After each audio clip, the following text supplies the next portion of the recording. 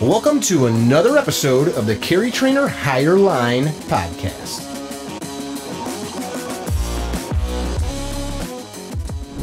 Hey guys, welcome to yet another episode of the Higher Line podcast.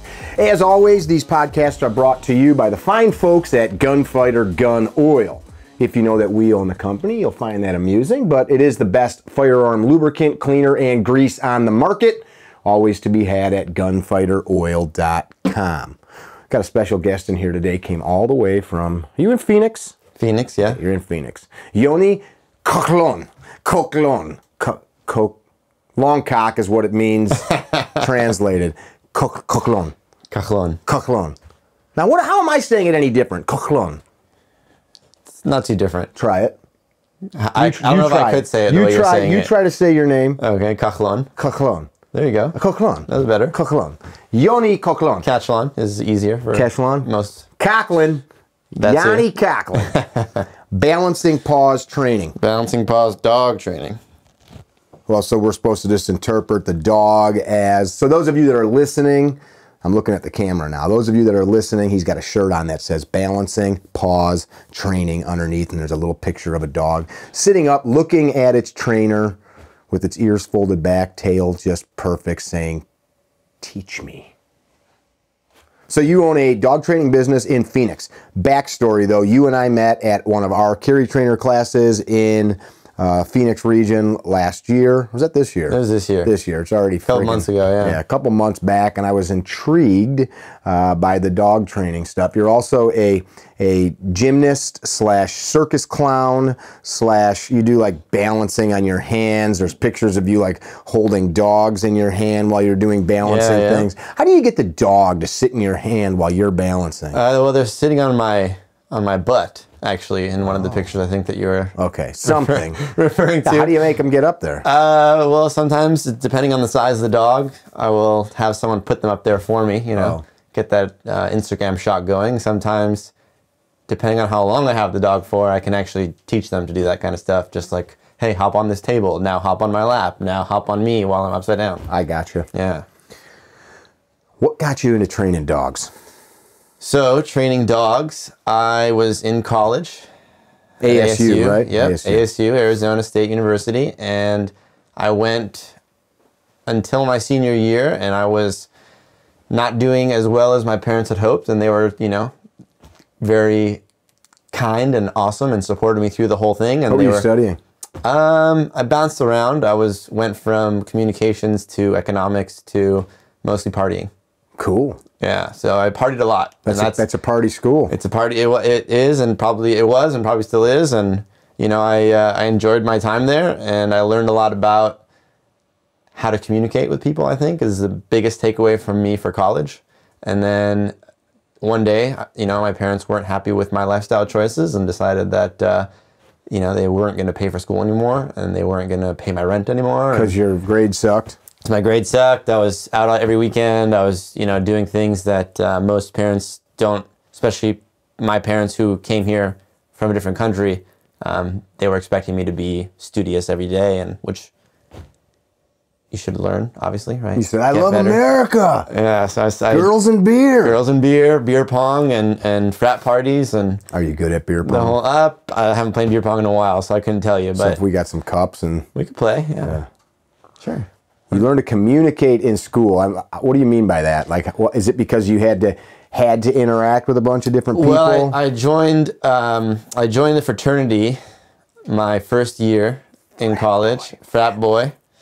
And I took it upon myself to do my best to get people to come to the parties every time there were parties, and hire the DJs and go bouncing around. And what compelled you to try to get people to these parties? Is it that you wanted to have a good party? Did you want to be liked? Did you want your frat house to be known as like the cool party house? Were you trying to get laid? I think it was a combination of all those things, probably. Okay. I just always had this idea that in order for things to be fun, there had to be interaction, and there had to be more people and more drinks and so you're like the guy off Animal House driving around campus that was like, hey, party. Not that much, but yeah, handing out flyers and back then it was creating like Facebook groups that were like, hey, come to this party, girls and guys. And, you know, not too many guys. We had plenty of guys with the fraternity, but sometimes we'd invite other people over and team up with other places and stuff. So I thought that was kind of my biggest takeaway from school, honestly. So your parents spent thousands and thousands and thousands of dollars. Are your mom and dad going to hear this? Yeah, oh yeah. What's their first names? Monica and Moti. Monica and Monty. So your thousands of dollars. He got good at setting up drinking parties where his hope was to be with chicks. Strange college girls. I'm sorry you had to hear it here. And that's where the dogs came in, actually. Is like you guys were partying with dogs? No, I got a puppy because I was living in a frat house, and I was like, oh, this is great. I'm already completely irresponsible. Exactly. I need to take care of another life. This is a great way to walk around campus with this cute little puppy. Pick up chicks. Got it. Pick up What chicks, kind of invite dog? them to parties. A pit bull. Okay. Yeah, so I had a pit bull. I have a pit bull. She's still with me now. What's her name? Jasmine. Jasmine. Yeah, she's the best. She's How awesome. old? 10? 10 now. Yeah, it's been 10 years. Yeah, I got her my second year in school. So it's crazy. That's time goes. But yeah, 10 years. I had my dog, and to the dog training thing, my parents said to me, either come home. They weren't too happy or keen with me being the college kid that had a dog, that they had to take care of the dog. And where I experience that a lot now, where I meet parents like, oh, this used to be my son's dog, or this used to be my daughter's dog. So, And they have to go to school, so now it's ours. correct, they have to go to work or they have to go to school, and now it's our responsibility. So they weren't too happy about that. They basically said, you know, come home and live under, you know, our rules, finish school here, or, you know, we're not going to support you through this partying anymore. And I was like, okay. So I took the option of not getting the support. I dropped out of school. I stopped going to school. I don't even know if there's an official way to drop out or not, so I don't know. I just stopped going to school. And I started looking for work, and one of my friends, he was living in the apartment complex I was living in at the time, because I had left the frat at this point, left the frat house. And he kind of recommended to me. He was an older guy in law school. He had dogs. We always go walks with our dogs and stuff. And he was like, you should just go walk dogs, man. You know, start doing your own thing and figure it out. So I started walking dogs, and, you know, he was one of the first people that, you know, once I started doing the dog walking thing, it's like, hey, you should start watching The Dog Whisperer, because you're walking this many dogs a day now, and things are going decently well for you. Take it to the next level. So I started watching The Dog Whisperer, and I was like, man, this guy knows what he's talking about. There's a lot of psychology behind it, lots of communicating with the owners more so than the dog. While there's obviously dog communication involved, you need to understand how to tell someone something while they're in their most vulnerable state, because they're crying because their dog just bit their kid, or they might need to get rid of this dog or something like that. So I started learning from his shows and from his books, and, you know, started advertising myself out as a dog trainer. And my first client actually was for dog training. Called me and said they needed someone to watch their dog for the weekend, but it's aggressive. And I was like, oh, perfect. This is my time to shine, right? Because this is my first. I've got an animal that might beat you. And I don't know what the hell I'm doing. Perfect. Exactly. That was basically what went through my head. I was like, sounds great. I was like, oh, cool. Like, this will be a great way for me to test my skills and see if what I'm watching on TV can I actually do. What kind of dog was it? It was a pit bull. Okay. It had bit a few people. It had, you know, done the whole bite and shake thing. And I went in I had an iPad at the time to make sure I didn't forget anything. So I had like a little presentation to share with the owners. And I was like, yeah, I'll do a free evaluation. And if he passes the evaluation, or she, I think it was a girl dog. If she passes the evaluation, I'll take her in for, you know, a week while you're out of town. So I went in there. At first, you know, they had the dog on the leash. It tried to, I was like, okay, let's put the dog in the backyard. Let's have a little chat real quick, see where this is coming from. So I had my iPad with me. I was like, all right, you wait here. I'm going to go outside and meet your dog. Because that's how I saw him do it on the show. I was like, oh, okay, this is the way it goes, right? So I'm like, I don't know about you, Drew, but I'm like, this does not sound like a good idea. I wouldn't do it this way anymore. Okay. This is not how I do it now, but this was just my first, you know, I just jumped into the deep end, right? So I walked out to the backyard. The dog notices a stranger in his yard. I've got my iPad with me, goes after me. Eats the iPad. Bumps its nose on the iPad. I just use it as a shield. And then immediately it sat down and looked at me like, wow, no one's ever done that before. No one's ever just stopped, as opposed to either try to run away or try to wrestle me down or something like that. And I was Did like, you do that on purpose? oh yeah, I walked So you out were there like, "Whoa." purposely with the iPad as like a shield. So, because ideally, when you're working with dogs, when you're working on anything, you kind of have to get the emotions out of the picture, get the fear out of the picture, show the dog, hey, I know what I'm doing here. I know what you're doing here. Let's do this together. Let's hang out, right? So Kind of like when you were trying to lure those girls into the parties. kind of. I know what you're doing here. I know what I'm doing here. Keep going. Sure. So from there, I saw, I basically saw this, right? I saw the look of ears were back, eyes were soft, tail was relaxed. Like, okay, this is a good sign. I understand the body language. Looped a leash around the dog, walked the dog around the yard, went into the house. The lady started crying. She's like, oh my God, I can't believe I have my dog. And then that's when I was like, okay, cool. This is the thing for me. I know what I'm doing. I know what I'm doing. I found my purpose. So she hired you? So she hired me. Yeah, I mean, Do you finish the story where the dog takes a chunk out of your ass? No, actually, Never no. did bite you. No, that one didn't bite me. No. Have you been bit? I have been bit a few times. Ever bad? So, nothing terrible. Nothing that needed like surgery or stitches or anything. I would say the worst one was on my middle finger here, breaking up a dog fight.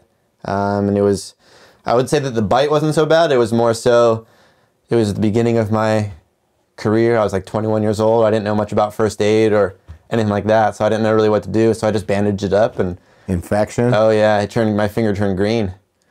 You're lucky to still have it. I know. Lucky you didn't die. Yeah, my finger turned green and it had like little pus bubbles all over in every little hole. And, I bit down on a piece of paper and started, not piece of paper, a stick or something, and started poking them and putting hydrogen peroxide. I wouldn't do that now that I've been to... Did you ever go see a doc about that? No. My neighbor was actually in school to be a doctor. So I talked to him about it and he said, I'm okay. Did he see your finger that was green and full of pus? Yeah. Funny. That's gross. That's not okay. It wasn't. Yeah, I would never, don't do that. Don't try this at home. Yeah, for real. So you started the company, started a social media page. You guys got a pretty good following, like 10, 15,000 followers online. Are the people that follow you looking for tips? Are they looking for, like, is it just they want to see the fun pictures? Do you post content that's helpful? I mean, how many Americans own dogs? Oh, more than have kids. Really? Yeah. Yeah, I mean, I was listening to somebody recently. They said it's the only animal, maybe this might have just been like a whimsical quip, but he said it's the only animal that chooses to leave its own kind to live with humans. Which I think, like, I don't think about it. It's not like cows don't I don't want to be with cows. We chain them up, right? And fence them, or any other animal. Dogs are like my dog came in and jumped next to me in bed last night. Like most animals. Well, we've domesticated them for quite a while, and we do kind of kidnap them from their litters if you're getting it from a litter, right? You kind of go in there and you're like, oh, I'm just going to take that one, and so it's hard to say if they choose. I don't know. We've just been in the cycle for so long that they love us and they know that they need us. So we need them too sometimes. Yeah, and absolutely. Yeah, a lot of times dogs are better than people. They're good. Yeah, for the most part they are, unless they're the ones that give you gangrene finger. Even that one was good. That one stayed with me till it was gone. So that was one of the dogs. Because in the beginning too, I started rescuing dogs a little bit. After I was like, okay, this is what I want to do. So started rescuing dogs and working with dogs that had issues. And this was one of those dogs. And then would you find him a home? Yeah, actually, the guy that was working for me adopted that one. Do you ever? So you've said, I don't train dogs. I train their owners. I train people. Right? That's like a kind of an axiom. I train both, yeah. But yes, it's mostly the human part of it, yep. So like you get a problematic dog like this angry pit bull that the owner was crying, your first success story. It's pretty easy for that dog to revert, no? If the people continue to do the same. Very easy, yeah. Behavior. So one of the things I tell people is there's the dog training aspect of it, and then there's the relationship building aspect of it. So if we just do sit, stay, down, go to your place, come here, that's all fine and great. But if, let's just say you do a boot camp and the dog stays with me and I do all that stuff, and then you take the dog home assuming, oh, he was just with Yoni for 6 weeks. Now let's, go back to playtime. Yeah, let's have the toys everywhere. Let's leave the door wide open. Let's do all that kind of stuff. Granted, it's not going to go back right off the bat, depending on the dog. But just like anything, you know, habits require maintenance, training requires maintenance. You need to practice what you're learning, otherwise it's going to go away. So, what are the biggest mistakes people make in training dogs, or improperly training them, or not training them? What are the biggest mistakes? Okay, so the ones that I see are people are very predictable for their dogs. So they go into a place where, all right, I'm going to grab the leash and we're putting it on and we're going to our walk, or we're going to the dog park, or we're going to hop in the car and go to this exciting thing. And all these predictable things are always so overly exciting. And then that overexcitement normally turns into bad behavior, because that could be jumping, barking, nipping, you know, running out the door. So like when I'm cooking food and I feed my dog as I'm tossing scraps off the cutting board to her, and she gets stoked when she hears the cutting board hit the counter. Exactly. Yeah. So, and again, every dog and every person, everything is going to be different. It's not like it's the worst thing in the world, but it's important to be aware of those things, because if you're not aware of it, then that's where it's like, okay, well, I didn't realize that this led to that, that led to that, that led to this. You know, our dog's fighting, and now we have to break it up. You know what's interesting? People I think about that have dogs, how, well, not just have dogs, but certain people, how much the dogs mirror the owner's behavior. Like I know a couple that have a couple psycho dogs, and the parents or dog owners or people, as soon as you come to pull into the driveway, you hear, "Shut up! Shut up, damn it!" Yeah. You know, like, "Mickey's here!" And then like, you know, so then they're like, somebody's here. And then like, their people are yelling, so we should yell. And then they're like, get her in the bedroom. And you just like, you walk up to the front door and you hear the people yelling. The door is shaking. Yeah, and the dogs are going nuts. And it's like, let me get a hold of them. And then like, get in there, you son of a bitch. And it's like, well, it seems like you guys are like, they just think like car. Everybody gets psycho. Like they probably hear a vehicle. And sure. And then that would be, you know, in my opinion, I guess the next biggest mistake is they don't realize that their energy has so much to do with it. You know, the energy that you're feeding off of is they're gonna eat it up, and they're gonna be like, okay, they're excited. This thing is happening. This must be the trigger for us to also get excited. Let's all go for it. That makes sense. Dogs, like dogs can be terrifying. Your story about the pit bull. Yeah. In that moment, a dog, you're walking, there's a dog down the street from here, dog's at the end of its leash, or it got off a leash. A dog has confronted you that you weren't expecting.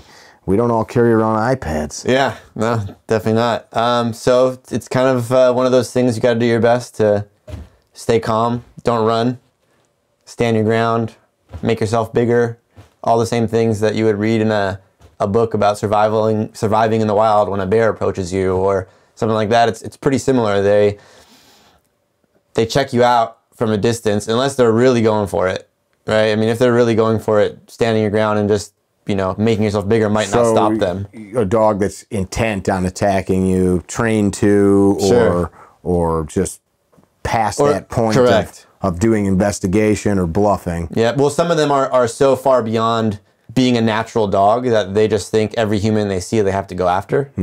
That the instincts of these are humans, let me smell them, doesn't even exist anymore. You know, or it exists, but it's just so far, you know, back in the brain that they're not accessing it, and they're just in that zone of, okay, I just got to go for this thing, human or dog or rabbit or whatever it might be. So if the bluffing doesn't work and a dog proceeds to attack you, any like just candid advice for the viewer listeners? You know, it's definitely a dangerous, slippery slope. I've heard some people say to use jiu-jitsu chokes on dogs to kind of have them pass out, so that way you can, you know, give yourself some time to do that. I mean, I've never done it, so I don't know that I would necessarily. You could probably do a guillotine on a dog. Yeah, people do those. There's this one guy, I forget what his name is, and it was a while back that I heard it, but he uses that to break up dog fights. And he guillotines him? I don't know if it's I think he goes behind rear naked, chokes them, and you know, just because they're go to sleep. Go to sleep. Yeah, I mean, it makes it safer for everybody at that point. You know, if sometimes putting your foot out, and same way that the dog bonked its head or nose on my iPad.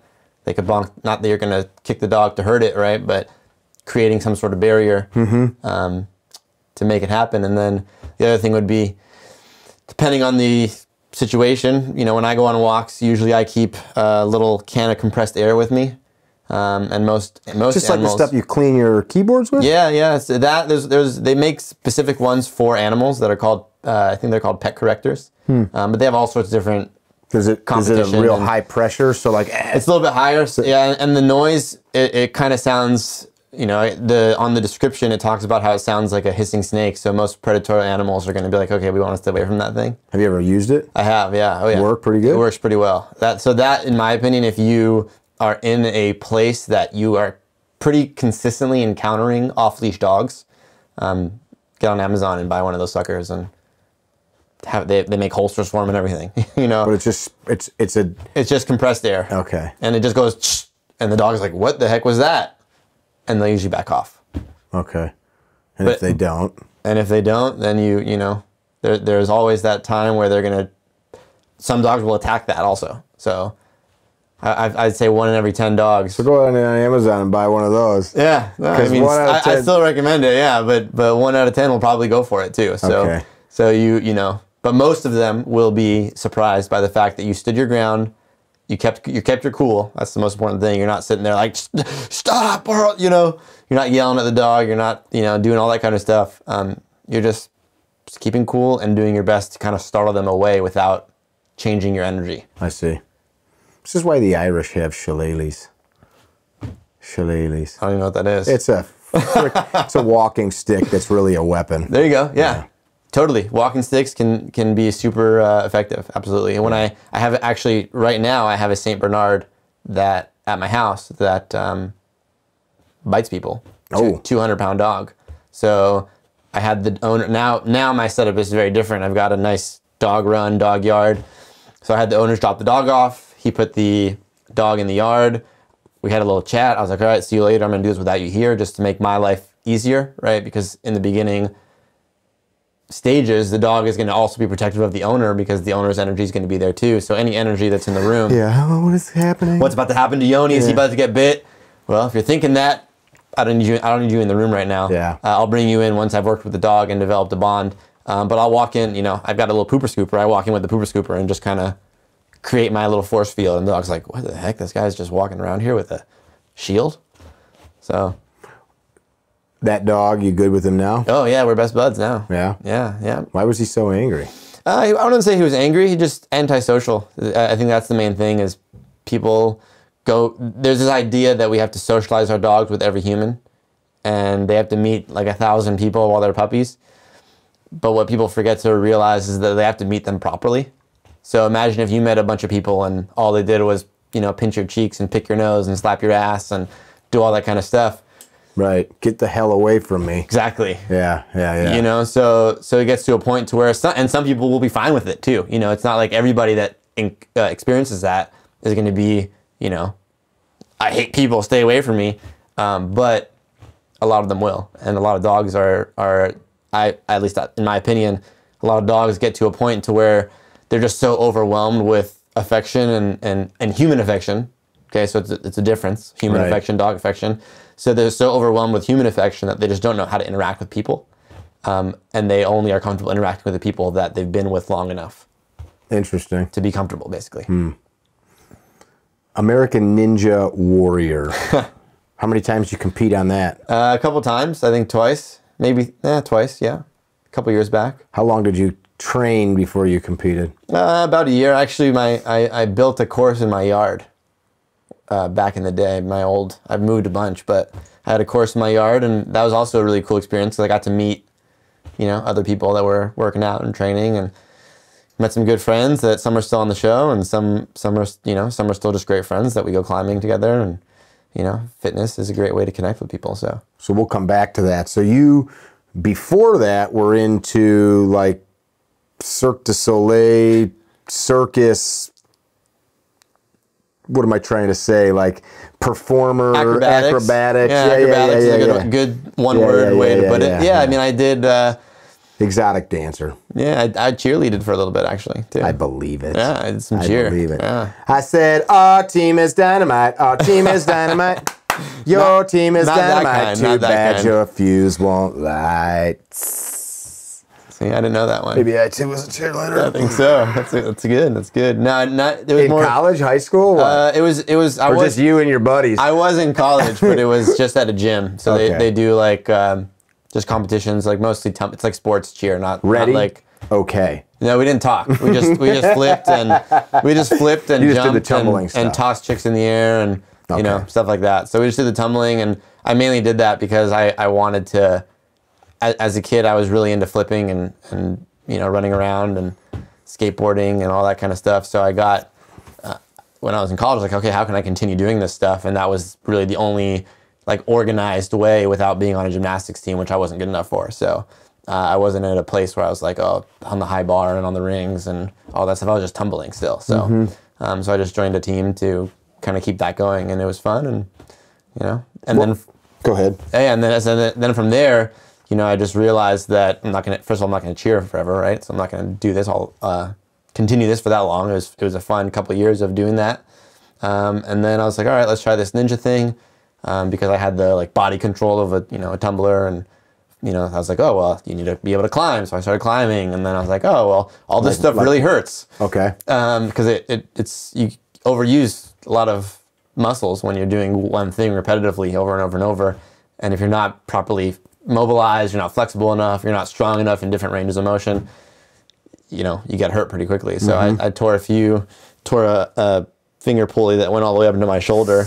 Grabbing, Grabbing and jumping and grabbing. yeah, so kind of like what you were showing me earlier, trying to catch those. It was actually on one of those balls. So you were going to jump. I grab. jumped, I caught, and then when I caught, I let go of one arm, and the other one stayed on and just dropped from here to there, and just yep. So you had surgery on that? I didn't. It did not get that bad, but it was bad enough to where I couldn't use the arm for a little bit. That's no good. It was no good. So then I got into kind of learning all of the on my spare time, because now I'm a lot busier than I used to be, but as a young business owner, some days you don't have work, so on those days I didn't have work, I was like, well, what can I do to make my life better? What can I do to be a better human? And that was learn how to make my body feel better. And the better my body felt, the more I felt like I can provide my services and provide myself to my business and to my life and to my friends and family. So that's a good way to think about it. Yeah. You went to school for the circus stuff. Yeah, I went to it was like a weekend school where we stayed. I did a couple of them where one was in Thailand, and then I went to France a couple times where one of my Where does somebody even find a school like this? True, have you ever just on the internet seen a school for circus performers? I can't say I punched that into Google. No. So it was, I got into hand balancing because I saw when I started doing the gymnastic style training again, because and all of it is from I just learned from the internet, YouTube channels and Instagram and stuff like that. So I purchased a few programs online, and then some of these programs had, the models for their programs were circus performers. And I was like, okay, well, how do I get to their level? Instead of doing the program that they're modeling for, let me just talk to them. Yeah. So I kind of cut through the barrier there and just found the guys that were doing circus stuff, and they do online coaching. So I did a little bit of online coaching with one of them for a while, and then, went to Thailand. We had like a weekend or a week-long workshop seminar type deal, kind of like what you do. People come to him, they just learn handstand for a week, how to stand on your hands in different ways and different shapes, and one arms, two arms, flexibility. Just immersed into it. Fully immersed into it on an island, yeah. So I want to go do that. It was awesome. Yeah, it was really awesome. And then the same Did guy. you have like huge explosive handstand growth from a weekend? I would say that that's not realistic. No. It's a very, there was a lot of growth in the fact that I learned how much I could handle. And then I learned that the progress that you make in any skill is going to be up and then kind of stagnate and then up and then kind of stagnate and up and kind of stagnate. So I think when I went to that weekend, I was at the place where I was at a kind of a slow progress. So I feel like if you were newer and you went to something like that, you could definitely get a lot of progress real quickly. But at the level that I was at, I didn't get like that much gains from it, besides the fact that I was like, okay, well, when I go home, now I know how to kind of schedule my practice and schedule my training. Do you use handstands a lot in your life? Yeah, yeah. Talk about that. Just, you know, a lot of folks are probably like, what in the shit is this guy talking about? I have a lot of time on my hands, you know? So what's the benefit? What's the benefit of being able to walk on one's hands? Why would a guy go all the way to Thailand to walk on their hands better? You didn't like the feet that the good Lord gave you to walk on? You think you know something better? Good one. Yeah, no. So I don't walk on them that often, actually. It's more just balancing. Just balance, okay. Yeah, it's more just balancing. So those are also, like, you would think, oh, handstands, you learn to walk on your hands. I do know how to, I just don't do it that often. It's kind of a way to get all the, you know, stuff out of my head, and because if you especially when you get into the more advanced skills, you're not really able to think about anything else. So it's a meditative practice for you. Yeah. Just like I think anything could be. Same with the dogs. Like when I'm out there with the aggressive dog, if I think about anything else, you know, my chances of me getting bit are higher. And then the more advanced you get, the more that I can, you know, okay, I'm on two hands now. I can talk to Mick, or I can, you know, think about, did I get my taxes paid on time, or, you know, what's my next appointment coming in? But then when I start to transition to the point towards like, all right, I'm going to do a more advanced shape, or something that requires more focus because I need to go onto one hand, or something like that, then it's, you know, the thought has to go away, or else you're falling over. I like that. So it's very much like yoga or Tai Chi or many other body practices. Sure, yeah. Or Jiu-Jitsu that we'll be doing later. Correct, yeah. Breath. Find your breath. You know, I think that the art of anything is find your breath, right? Like, even with the dogs, if I'm out there like, yeah, I'm going to lose something. Yeah. As opposed to, all right, I'm out here, let's do this. Chill out. Chill. You know? You've been in business now for 10 years? This is my 10th year in business, yeah. Congratulations on that. Thank you. We talk with a lot of folks on the podcast that are entrepreneurs, self-made. It's difficult to be in business, especially one that's like, I don't want to say fringe, but it's not, you're not selling shoes or something like that. And how do you grow a business in that space? You're right. No, it's not easy. I spent many years where there was a couple of like good years in the beginning, or in the beginning there was some not so good years, and then there was a couple years after that where it got a little better. And then since I was still pretty young, and I'm still pretty young, but I was younger, and I was like, I'm old enough to be your dad. Possibly, yeah, possibly. Yeah, I could have been in 8th grade making babies. It's true, I guess so. Yep. So it's not easy. I at one point I like rented a warehouse to try to grow, and I went as far as living in the warehouse because. So there's going to be like a big indoor space for dog training. Yeah. So I tried to do that, and I ended up getting in over my head because I needed to hire staff, I needed to have the overhead, I needed to do marketing, I needed to do this, I needed to do that. Too much. It was too much for me to handle it. I was 22 when I did that, 23, and you know, thankfully, I was still committed to it. I wasn't like, I'm just going to give up, screw this. And I think, especially my clients, they saw that I was, you know, really passionate about it, and they saw that I was able to share what I was sharing in a understandable way. And I had one of my clients was very, very wealthy, and he was basically like, hey, man, him and his wife, they were basically like, hey, this is, you know, you shouldn't be, they saw my bed in the corner of the warehouse, and they were like, you shouldn't be living like this. You know, let's get you out of here. Let's get you in a house. Let's lower your expenses. Let's, you know, help you get restarted, essentially, which was awesome. Very grateful for them. That's awesome. Yeah.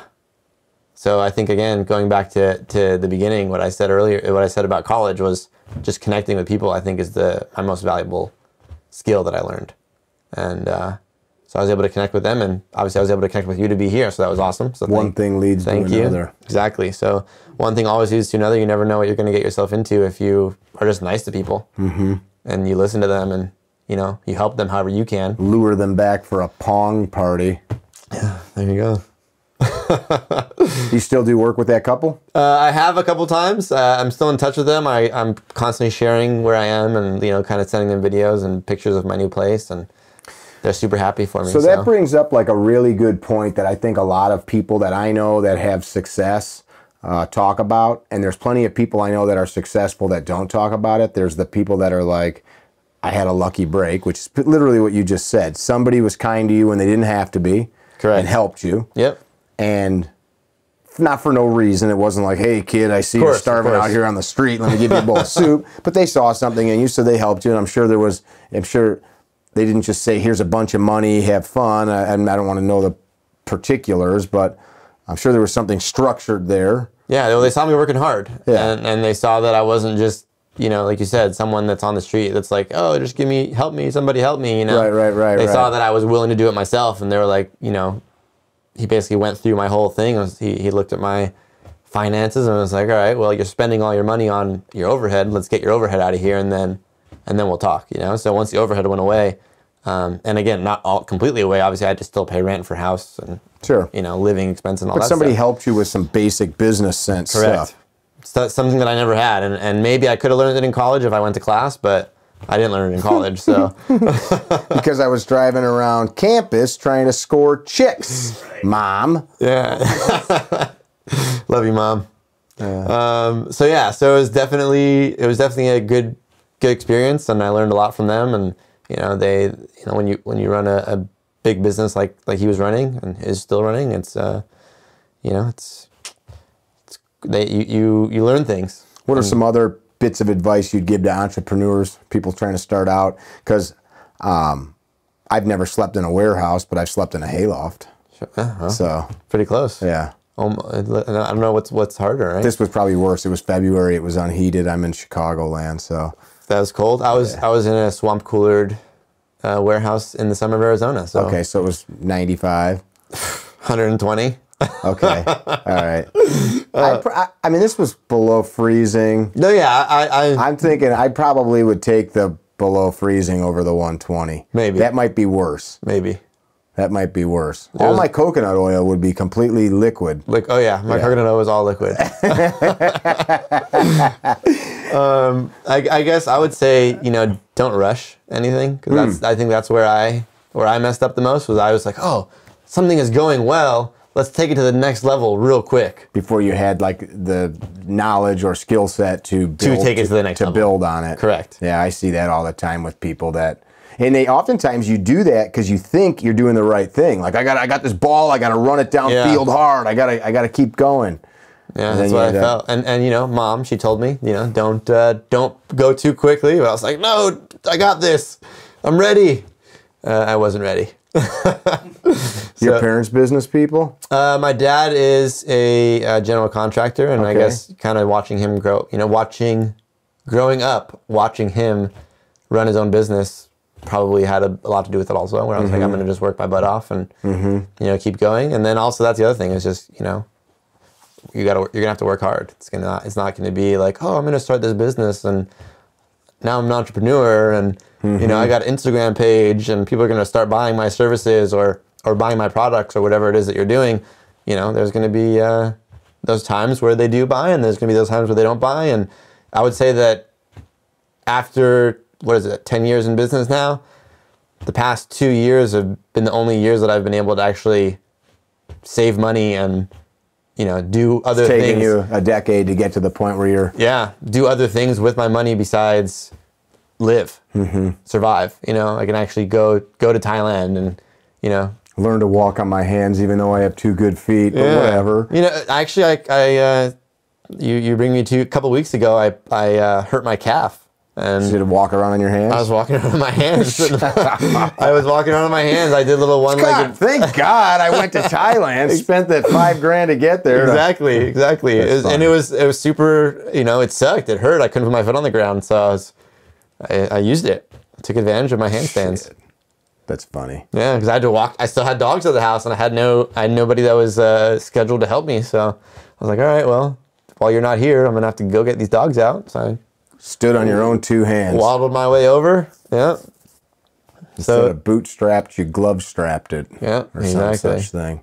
So it worked out, worked out. And then the other thing would be, something that I need to work on still. Just take time for yourself. And Talk about that. that's where the handstands came in, and that's where going to your classes, your classes, and trying to always just be a better human. In my mind, means that you're able to give whatever you have without burning yourself out. So I've done it many times where I just go to, for example, last year I had no days where I did anything for myself. Granted, there was less to do, so my mind was like, all right, fine, this year I'm just gonna buckle down and just do nothing but work.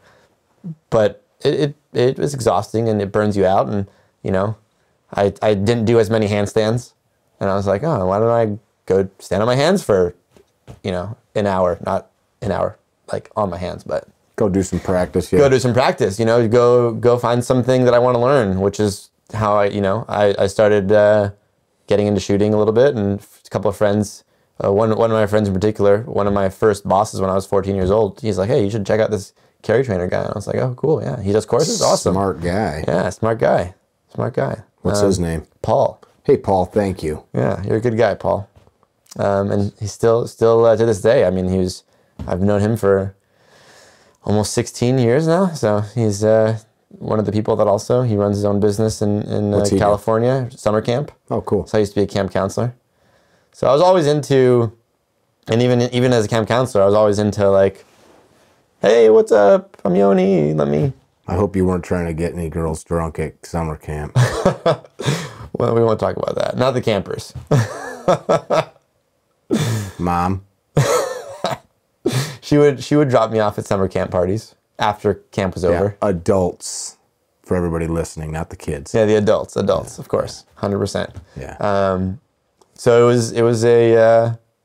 mean, and even that shaped me to where I am today, because it was like, hey, I got to work hard when I'm at work, and I got to, do what I got to do. So I think that's I've talked about this a lot over the years, and it's something that I've got to continue to apply focus to. Like Drew, I know will work like freaking 60, 80 hours, but you have to be able to do other things. But I know people, like I was just with some friends of ours, this guy was telling me, he's like, I love work, like it's all I want to do.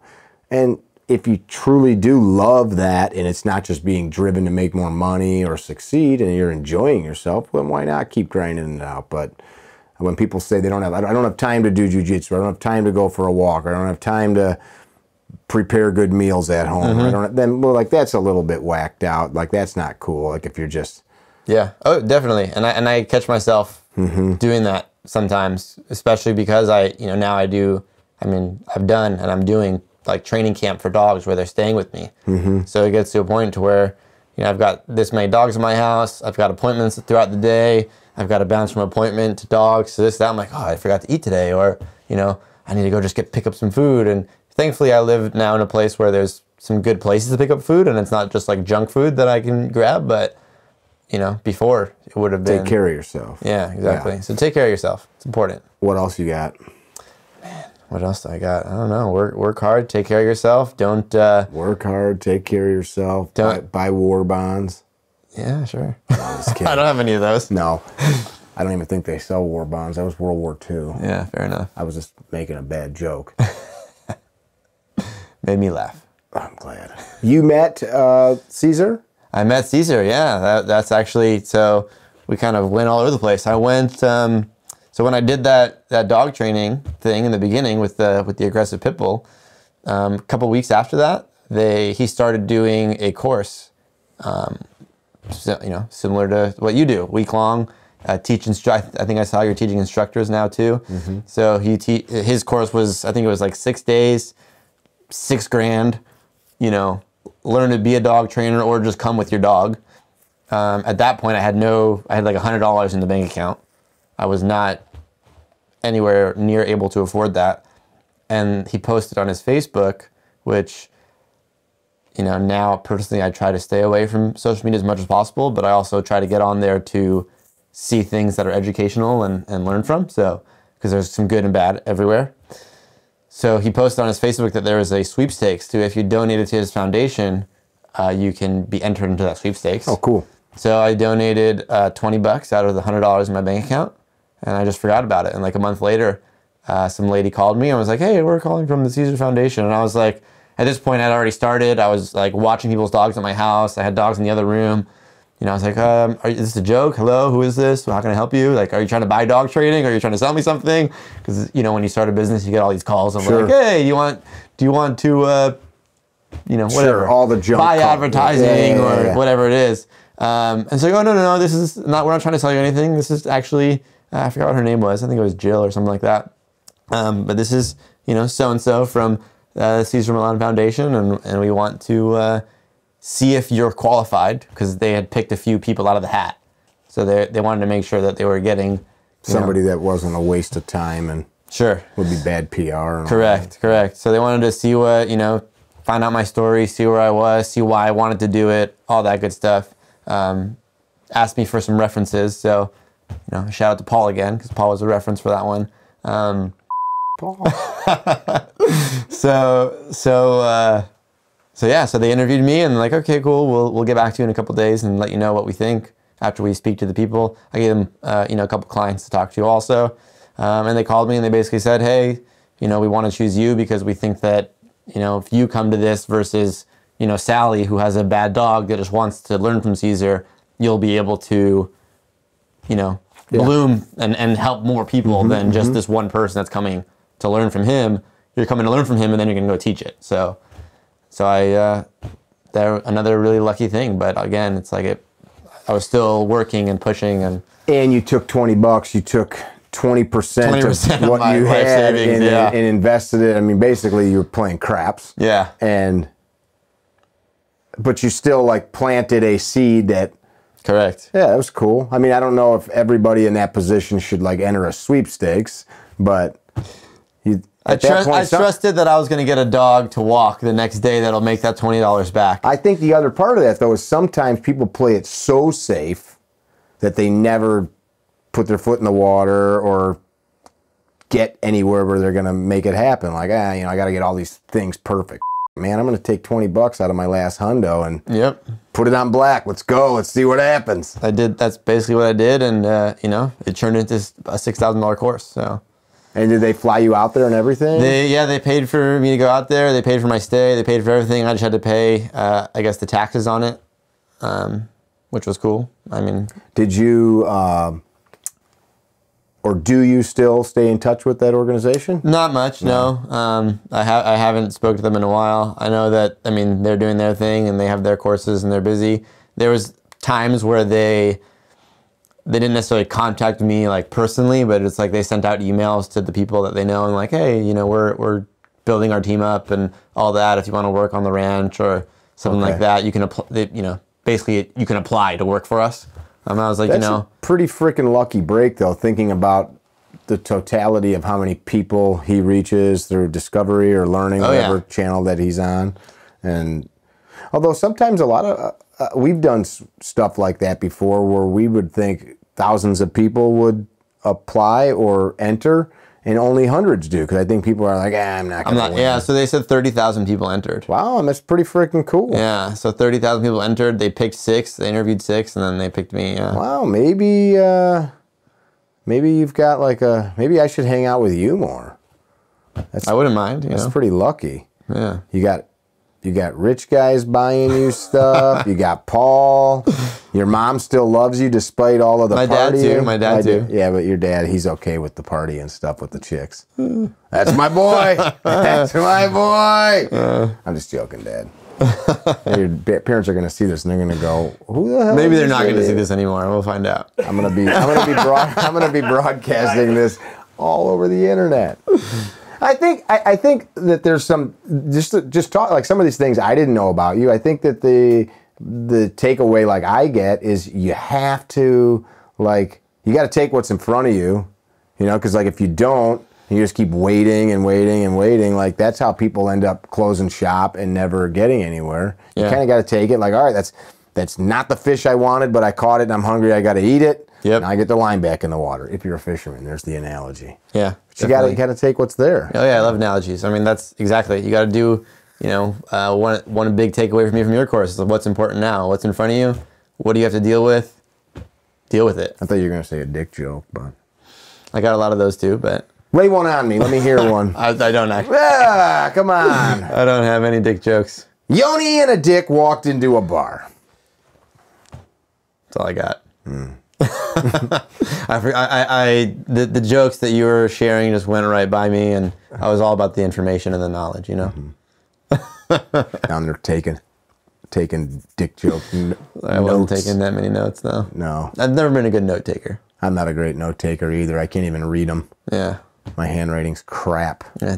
I like notes, but yeah. All right, you said you don't use social media, but you've got thousands of followers online. Yeah, well, I post, so yeah, I post some tips here and there. I post for the owners of the dogs that have their dogs at my place. So when their dogs are at my place, it's like, hey, your dog is doing well, your dog is healthy, look at what your dog is learning, that kind of stuff. And then in there, naturally, I just sprinkle tips that are helpful to people that are just at home working with their dog. I started doing, I think it was a couple of years, I tried to start doing it, and, you know, again, I just been like starting it over and making it better, which I'm trying to make it a lot better now. I've got an online program that I offer that people are subscribed to, and with that program is more like systematized or whatever the word I'm looking for.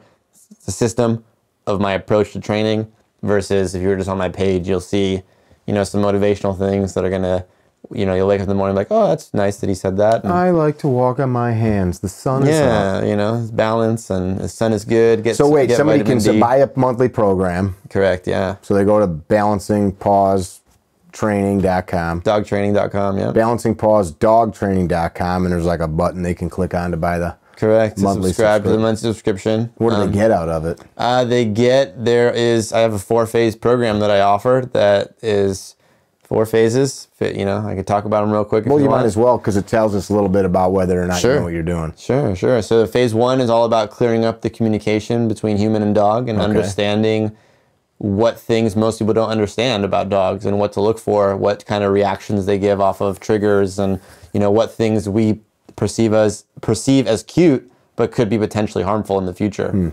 And then phase 2 is learning about how to master the leash, you know, using leash protocols and how to teach your dog to walk around with you properly on a leash and not to jump on people and pull and, you know, lunge at other dogs and stuff like that. Some obedience stuff is in phase 2, like sit and down and, you know, stay and go to your bed and all that. And then phase 3 starts to learn to, learn the fundamentals of off-leash training. So getting your dog to, you know, you talked about it earlier with your dog, I use remote collars, and it's a way to communicate with a dog that's 100 yards away from you, or, you know, potentially about to run into a street or anything like that. So it's something that I don't use right away because, again, you have to first understand and build into it and build a good relationship with the dog so that they aren't just like, oh my God, did you just shock me? What's going on here? They're like, oh, okay, cool. Like, we're friends, and this is a feeling that I feel, and it must be coming from you, and, you know, we're having a conversation. And then phase 4 just kind of brings it all together and, you know, gets dogs to a point where, you know, you take your advanced off-leash training into the real world, and, you know, you go on kind of shows you how I would teach them different tricks and, you know, some agility stuff and the things that are more on the surface cool to look at, but not as, I would say they're not as like beneficial as like the other stuff. Like phase 1 through 3 is like the most important parts for most people, because most people aren't going to be, you know, I don't want to say most people, but a lot of people aren't going to be taking their dogs with them everywhere they go and and going to outdoor patios and going into the woods where they might see a bear or something like that. But phase 4, well, there's no bears in my video. Phase 4 kind of helps you get to that point to where you can be in the middle of the woods and, you know, not be worried that your dog is going to chase the deer down and they're going to stay with you even if they're off the leash. People can go to the website and subscribe to that if they have dogs. Correct, yeah. What are some things that people don't know about you that you would like people to know? Or, no, go with that first. Okay, it's hard. I think that people know a lot about me, honestly. Not what I asked you, Yoni. What do people not know about you that you'd like them to know? Please tell me something bizarre. I'm just kidding. It's got to be something. Everybody knows everything about you? Most things about me, yeah. Tell me something about you that I don't know. I think I shared a lot of it. I'm a pretty open book, you know? No? There's something else hiding. What's a hard question. Do you do art? I don't do art. Do you do music? Randomly, I play the piano. Oh yeah. Not very good. New to it. This past year, I've been just trying to learn. The past couple of years, I'm just trying to learn new skills. So. Speak other languages? A little bit of Hebrew, a little bit of Spanish. Okay. I guess those are things people don't know about me. You got a girlfriend? No girlfriend. Boyfriend? No boyfriend. Okay. Do you want a girlfriend or boyfriend? I would like a girlfriend one day. Yeah, sure. Okay. When it happens, it happens. I'm not Right. I don't Not like to rushing. rush. Yeah. Trying to keep the options open. Yeah. Whatever happens, happens. You know. Okay, I get that. What's your long-term goals with the training business? How far you want to take it?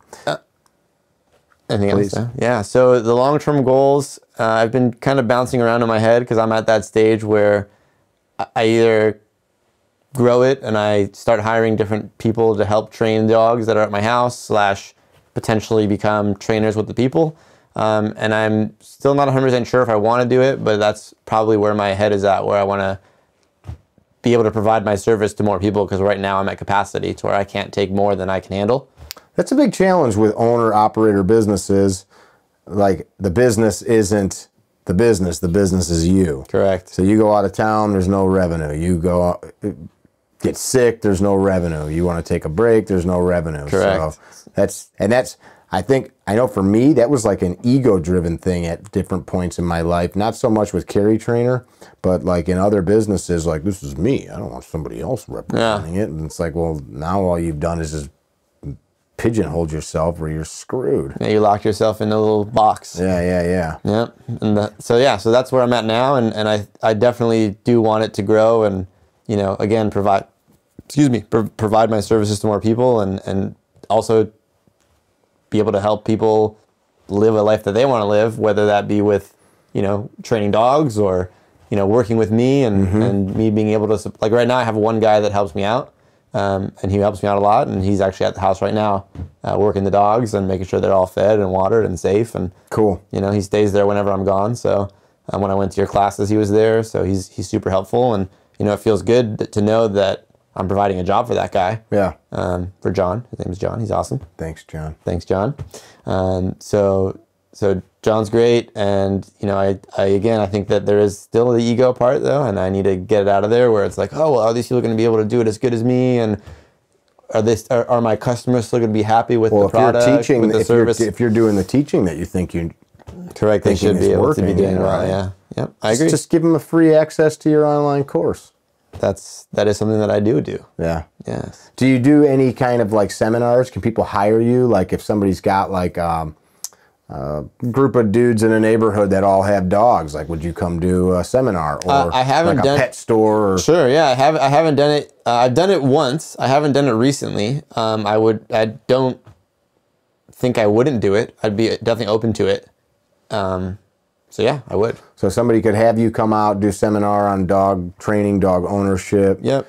Bettering those lines of communication between dog and owner. Correct. Yeah. And even another thing that I actually, another part of the business that I would like to, I definitely know that I want to potentially grow and start would be training trainers and teaching people how to, whether they're younger kids getting out of college or dropping out of college like I did and they want to start their own business, or people that are already trainers that want to know how to make it work better for them, whatever they're doing and however they're doing it. So seminars like that could definitely be helpful as well. Train instructors.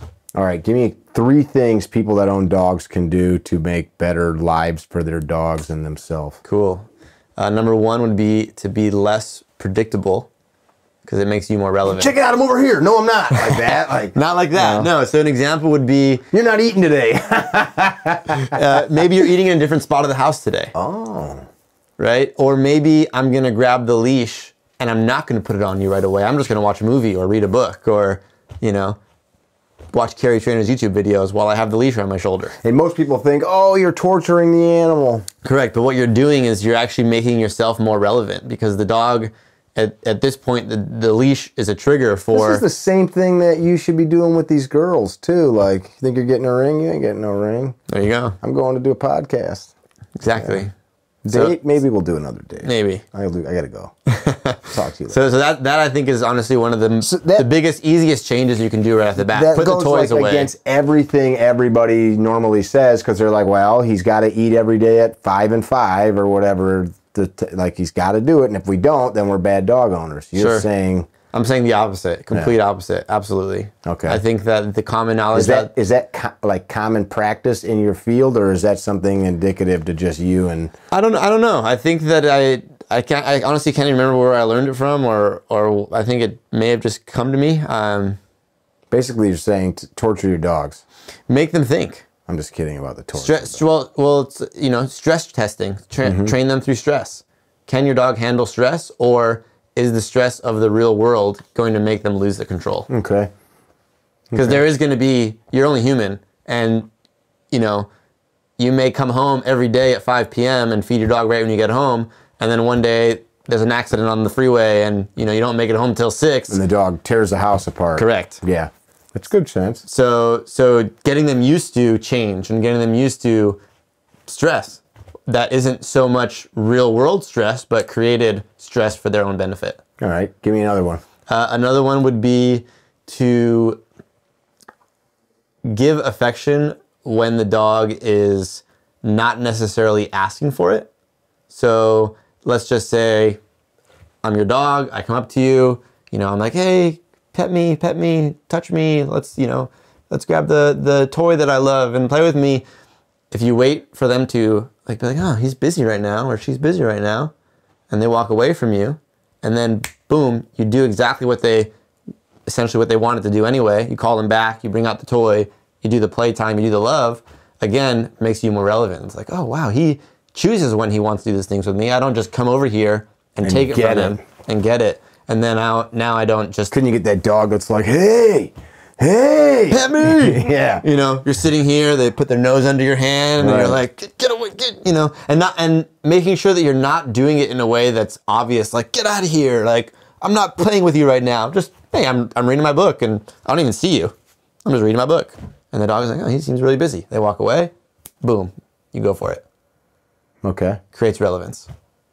Seems like we're playing games with these dogs. Life You don't know where your bull's going to be tomorrow. Exactly. I might love you tomorrow, I might not. Life is a game, man. Keep going. Now I see your true colors. Life is a game. And then the third thing that I would say, without having to have too much explanation behind it, would be, it kind of goes along with that last one, but yeah, I'll do a different one. You know, something that, this one is more common. When you get home, don't get home and just instantly rile your dog up. And not even just get home, but, you know, let's say I'm taking a nap in my bedroom and I come outside and my dog is out there hanging out with, you know, my friends or my kids or my family. I don't have any kids, but pretend I'm somebody else, right? I don't want to go out there and be like, oh, I'm going to just say hi to the dog and rile the dog up and get him all amped up and all that kind of stuff before I even, you know, say hi to my wife or put my stuff down from work, right? So it basically goes to the point to where our dogs are feeding off of our energy, like you said earlier, right? So if I am now this super excitable person, especially when you first see me, and then most of the time that we interact, because let's be real, most people are interacting with their dogs before they leave for work, when they get home from work, right? So most of our interactions are exciting. So the dog knows, he's here, I'm going to do some shit. Correct, yeah. So most of our interactions with our dogs are exciting, and then we try to control their excited behavior with more excitement, yelling and screaming. Right. Come on, take it easy, you're done now, go lay down. Exactly, right? Or we're in the middle of playing, okay, stop playing now. It's like, you know, doesn't really work too well. It doesn't work with humans either, right? Yeah. So you got to make sure that you set kind of the standard right when you introduce yourself to them, right? Which is why when I meet dogs, I just kind of walk in the room and I say hi to the people first before I even think about petting the dog. Even if the dog wants me to pet them. Like, oh, why don't you pet the dog yet? You're weird. Well, no, I know how dogs communicate, and I want the dog to be comfortable with me before I just get in there and start pinching its cheeks and picking it up. So it's a good rule of thumb, I think, for all, not just your own personal dog, but any dog that you meet. Just walk in there and be like, yeah, there's a dog here, it's cute. I will eventually pet it. I'll eventually engage with it and interact with it, but I want to make sure that it actually learns who I am first. How about some never do this with your dog? Get any of those? I mean, not particularly, because I think that especially if you set the boundaries and set the rules and kind of have a good solid foundation, you should be able to do anything you want with your dog. So a little meth once in a while is cool. Yeah, I wouldn't do drugs with your dog. No, you that know? was a joke. Don't. Yeah, when I was in the frat, I would put my dog away during the parties. You know. You can't see what Dad's gonna do. Right? So yeah, that I don't know, because again, it's like. How about hitting the dog? Some people hit their dogs when they train them. Some people I think are hitting their dogs out of frustration because they don't know how else to do. I don't subscribe to striking an animal. Yeah, no, it's not necessary, is it? It's unnecessary, and I always tell people if pain trains dogs, I'd be out of the business. Okay. So no matter, even with tools, right? People think that these tools that we use, like shock collars, like, oh, well, it's just hurting them. That's why they're getting trained. It's like, well, not necessarily. If this was an easy way out, I would be out of the business. Why would I have to teach you how to use it? Right? Yeah. So there's ways to do it, and there's, you know, processes to make sure that, first of all, you understand, so that the dog can understand. So it's really important to, you know, I kind of look at it in like wavelengths, right? We've got some adult humans here, some are here. We don't need to talk about them. And then we got kids, and we got like dogs and cats and, you know, other domesticated animals, right? So we can't expect the kids and the dogs to hop up into our world and to be like, you have to listen to me, and if you don't listen, I'm gonna smack the shit out of you. It's like, well, no, that doesn't even work with adults. Right. Right? So it turns into a place, it gets to a point where we have to kind of jump down into their world for a little bit because we can go back up into ours, right? We don't, unless we get stuck there, but we shouldn't, right? So we jump into their world, we work with them in the way they understand, we go back into our world, and then we can bring them into and do the things we want to do, like, you know, chase balls and jump on my bed and, you know, cuddle with me on the couch and all that kind of stuff. Talking about what we're going to do later when we're done with this podcast. What's that? Oh, yeah. I guess that's another thing people didn't know about me. I like to cuddle with you. We are going to cuddle later. We are. We're going to cuddle very aggressively. Yeah. Aggressive cuddles. Yeah. But talking about jiu-jitsu, you weirdos. Jiu-jitsu, yes. I just started doing jiu-jitsu, so that's something that some people don't know about me too. Oh, there you go. Yeah. Are you doing that for exercise, self-defense? I think mainly self-defense, honestly. I've never... What have you learned from it so far? I don't mean like technique-wise. What have you found out about yourself? Found out about myself that, I mean, it's, you know, this might be my ego speaking, but my breathing is pretty good. I don't get too tired when I roll. So that's nice. When I'm rolling with people, I don't really, even the ones I'm not as good as everybody in there, obviously. Everyone in there is way better than me, and they can all kick my ass. But I can kind of wait things out and, you know, be less tired. Cool. And take advantage of that, which I think is pretty cool. I like that. And I think that comes from like all the other stuff that I do that just incorporates breathing, not even fitness. And then besides that, I learned that it's pretty easy to get your ass kicked. Yeah. There's a lot of tough people in the world. Yeah, it's pretty easy to get your ass kicked. So that's just one of those things that, you know, I mean, I always have dogs at my house. I always have stuff like that. I never really, I was always in my mind, I was like, oh, I'm always in kind of safer places. Even when I was living in a warehouse, I was living in a warehouse with Rottweilers and Pit Bulls and stuff. So I was never really too concerned, and I still am not concerned, but I also want to be prepared. And I want to know that if I do, which hopefully one day I do, have, you know, a wife and kids and all that kind of stuff, then I'm ready to protect them if need to be protected and, you know, provide for them and love them and all that kind of stuff. So I like it. Yeah. Balancing Paws Dog Training. You got it. .com. Yes, sir. What's the Instagram account? At Balancing Paws. At Balancing Paws. People can go on there. They can follow you. You got a Facebook or Twitter? I got a Facebook. MySpace? Yeah, not anymore. No MySpace anymore. I had a top 8, but... What's that? Exactly. There you go. See, what is that? Huh? What is it? Drew knows what it is? Music, I think. No, it's your 8 best friends. Oh. Yeah, so you could. Yeah, exactly. So yeah, I didn't know that. So you I could didn't go that far. Yeah, you could brag about who your best friends were. Oh, yeah. I never used that shit. That's okay. It's gone.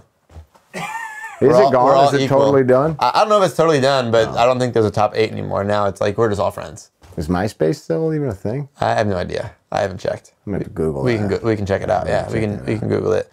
But I have my Instagram posts just go to my Facebook page. Okay. I don't have any Twitter. I don't do any of that stuff. I just mainly stick to Instagram, and it goes to Facebook. And people that are going to be at the next S12 in November, dog people, okay, can come break bread with you and they can ask all their dog questions. You can bring me birthday gifts too. My dog hates me. My dog doesn't come give me hugs and kisses. And Yeah.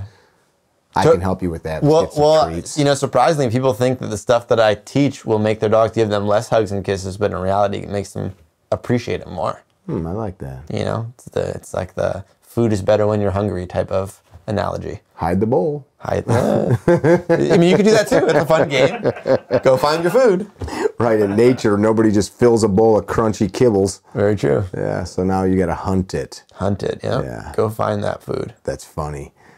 No, but you will be at S12, which is super cool. On your what day is your birthday? The 14th, the last day. Okay, so we're gonna have to do. So we do a couple things. Birthday spankings. You're gonna be 31. 31. So 31 birthday spankings, which is super cool at S12. But people can get to ask you their dog questions. I'll be there, yeah. Parting words for people. Anything that you want to tell people about things you've learned in business and life, in dog training, all of the above encapsulated. I would say that the biggest thing that I've learned and the biggest thing for people to take away from anything that I've learned, I think, would be always or never be afraid to ask for help and to find mentors and to work with people that are willing to work with you. So I think that's a big reason why I'm still doing what I'm doing is because of the help that I've gotten from the people that I've met throughout the years. Whether I paid them to go learn from them or they paid me to work with me and we became connected in a way. I think that's the biggest thing. Yeah, why it's weird that we don't do that more. Mentorship programs, apprenticeship programs, things of that nature. Learn from someone who has done. Learn from someone who has done it. I dig it. Yeah. I appreciate you coming out. Dude, I appreciate you having me out. Thank you so much. I know it's a long journey. Everybody that comes in signs the CarryTrainer board. Oh, nice. So somewhere on there you can throw your signature. Throw the date. Today is what is the date today? 18th. And you can put anything you want on there. You could draw a picture of a dog. You could draw a picture of a person balancing on their head. I'm not a good artist. You can write anywhere. But you don't have to draw that. You can just I'm going to pick right here. What's the date today? Today's the 18th, 5/18/21. 5/18/21. For the rest of you guys, I hope that you enjoyed this podcast. Don't be dickheads. Yeah. Visit our website, CarryTrainer.com, for information about classes held throughout the U.S., CarryTrainer apparel, and upcoming projects. You can also email us at training@CarryTrainer.com for information about setting up your own private course or speaking engagement. Training@CarryTrainer.com or CarryTrainer.com.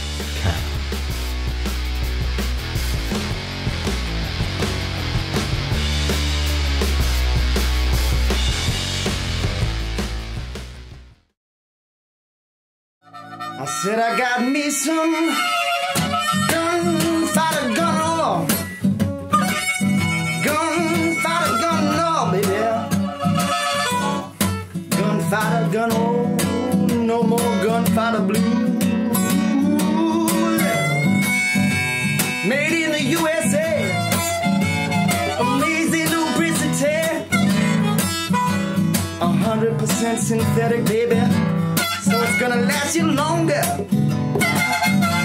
So go on CarryTrainer.com and order yourself some gunfighter gun or gunfighter lube to get rid of your gunfighter blues. I said go on and order yourself some gunfighter lube.